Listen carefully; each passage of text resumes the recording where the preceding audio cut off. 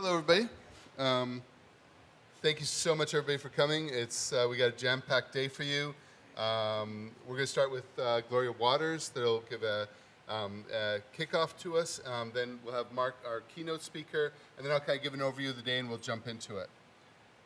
So when we kicked this off 5 years ago, the whole project seemed kind of crazy. Worth doing, incredible potential, but enormous challenges. It's been successful. We're really excited about where we've gotten to. And it's been successful because of the community. I sort of think of this project as a stone soup where many different parties do their bit. To get everybody to buy in, one institution had to buy in first, and that institution was Boston University in the Harari Institute. It's provided us a space, an environment coupled with, and space, by the way, is not a small thing in universities. It's provides an environment coupled with sail and spark that give us what we need to kind of succeed this project. A huge amount of legal and administrative support, corporate relations.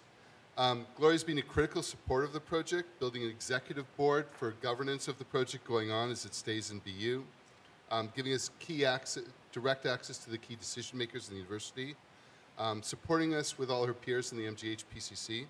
So, thank you, Gloria. Great. Can I use this? Sure. Okay, great. Does this work? Yeah. Good. Okay. Thank you. So good morning, everybody. I'm really happy to welcome you to this fourth annual Mass Open Cloud workshop. I've been in this position for 4 years, and the Mass Open Cloud was something that was just coming into life as I came into this position, and I've grown with it, and it's grown with me over the years of being in this position. So the Mass Open Cloud project is really an outgrowth of a really rich collaboration that began with 5 academic research institutions. And they first joined together to form the Mass Green High Performance Computing Center, which we refer to as the MGH PCC. And so those 5 institutions, BU, Harvard, MIT, Northeastern, and UMass, have really been collaborators and working together for these years on making the Mass Open Cloud really become a reality. And I always think back to the beginning of this. I think I originally thought of the MGH PCC as just a structure in which we would all put our equipment, kind of like a condo for computing equipment. But it's actually developed into an incredible academic and research collaboration. And that's really nice to see because there hasn't been a history of all of these institutions working together in many other areas of science. And it's an example that we always point to about how the institutions in Boston really do work together and really do collaborate. And I think the Mass Open Cloud is a prime example of a research project that came out of this collaboration. And so over the years, the Mass Open Cloud has put together a functioning cloud using infrastructure and resources that came from lots of different sources, which is one of the challenges of it. And I think, as you'll hear today and have heard over the years, there were a lot of ideas that were tried and didn't work, and then others that did. But the effort has really paid off, and I think we can now see that the project is moving forward. And lots of new partnerships have emerged as a result of this, and lots of new ideas have taken root. And I think the Mass Open Cloud and just the whole computing community has really evolved and grown since this. And it is really an example of how a vision became a reality with lots of work and lots of collaboration across universities. And I think it all happened because of the dedication of this huge community of researchers. All of our research IT departments have had to be really helpful and have been huge contributors, and also industry and government. So it's actually one of the few examples that we have in the university of such a wide-based collaboration of government and industry and institution on such a wide range of institutions.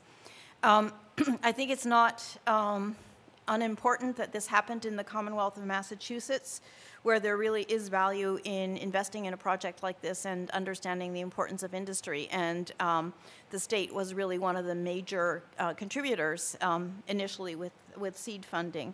And I think they're really pleased to see the Mass Open Cloud have come to the state that it really is today. I think one of the interesting things about the Mass Open Cloud is the opportunities that it's provided to all of us. So I think for academic departments, it's actually provided a really nice opportunity for faculty to develop courses that engage students in collaborations with industrial partners. It's provided our IS&T departments all an opportunity to work together and put this equipment together with new models to support research. And I think it's really allowed BU and also the Mass Tech Collaborative to think about new ways of having public-private partnerships and new ways that we can sort of collaborate on making really great things happen in the state. So I think today we want to, first of all, thank all of the academic partners. They've really played a critical role. So the 5 universities that I talked about initially, and also the MGH-PCC and John Goodhue, who's been a really big supporter of everything that we do there. It's set up so that we have industries that are referred to as our core partners. Those are Cisco, Intel, NetApp, Red Hat, 2 Sigma, and the U.S. Air Force. And then there are also contributing partners who really play critical role in bringing technical expertise to the table.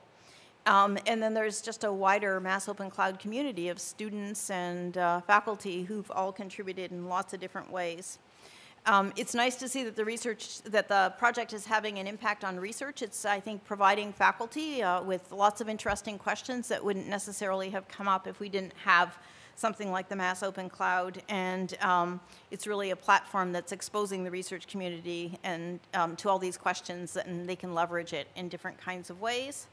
As Oran said, a project like this is complicated, more complicated than any of us would like or would have known when we first entered into it. It has taken countless legal hours and or support of our legal team and coordination, organization. But that being said, I think we're really thrilled to host it here at Boston University. It's been a really a great project for collaboration. So I definitely want to thank Oran because he's absolutely critical in his role as the PI on this here at BU, and he has provided tireless commitment to this project for 5 years now, I would say. And he's spent a lot of time thinking about the vision and the development and the strategy and planning.